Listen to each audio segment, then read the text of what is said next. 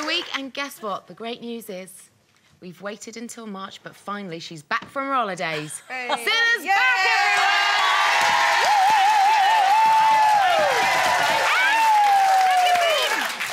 I've been to Barbados. Oh!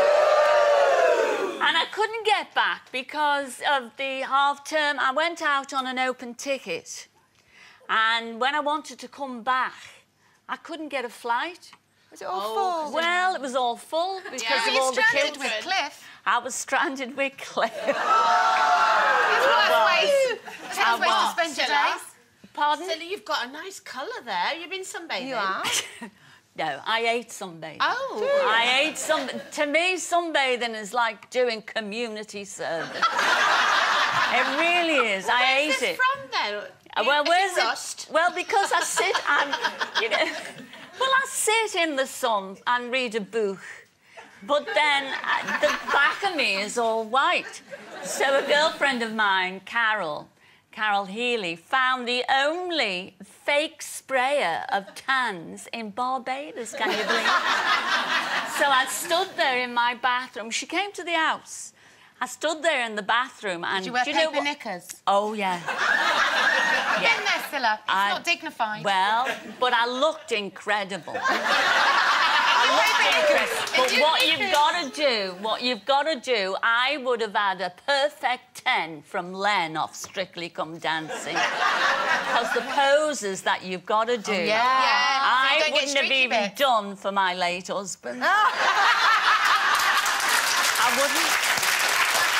So it's wearing off. It comes off in the shower, as you know. You smell like a pack of stale biscuits. Yeah. But that's what I've been doing. Languishing in Barbados.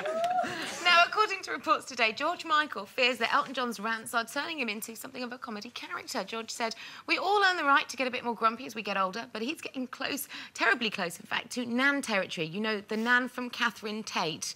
And then you can see Elton dressed as, well, mocked up as Nan. But do you not think it's the right of older people to say exactly what they want, when they want? Why are you looking at me? I am the oldest ever loose woman on the panel. I agree. You know, when you get older, you do... I don't care. I know, I love you for that. I don't care. You know, I'll make a show of myself. I don't care. Don't you care? I don't care. So, yes, he has a right. Elton John has a right to have a rant. I mean, after all...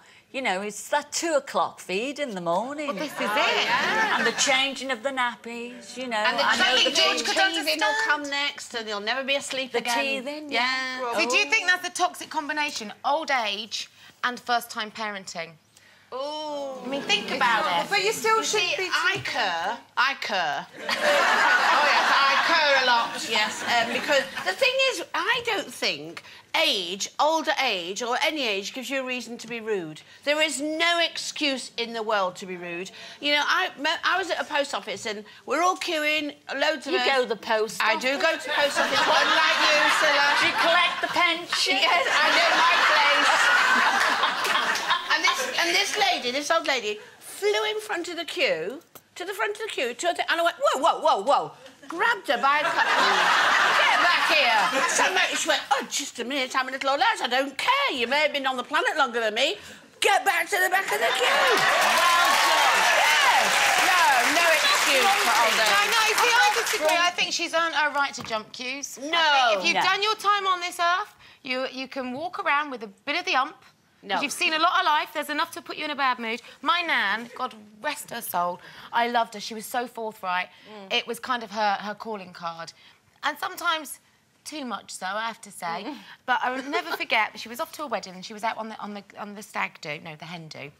And the bride was of a fuller figure, as was my Nan, so there's a pot calling the kettle black right here. But she did say to her, "Oh, you're a lovely-looking girl, but you are fat."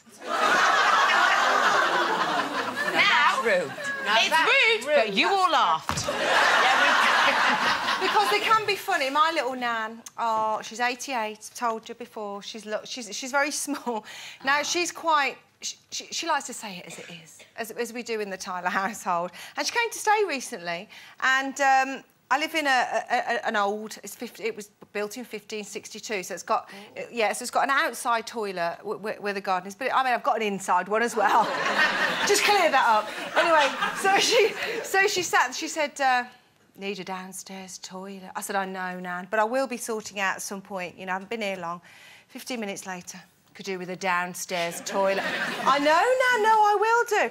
45 times later, I'm like, "Nan, would you like a bucket?" No, this is a God's honest truth. When she went to bed that night, bless her, because, you know, it's a lot. It's stairs. She's 88. Yeah. To give her a bucket, bless her. But she did moan, and you know what? And I didn't tell her off because she's 88. I love you, Nan. Well, Right, 88 with a she's gonna bucket. kill me. I mean, how did she go on a bucket?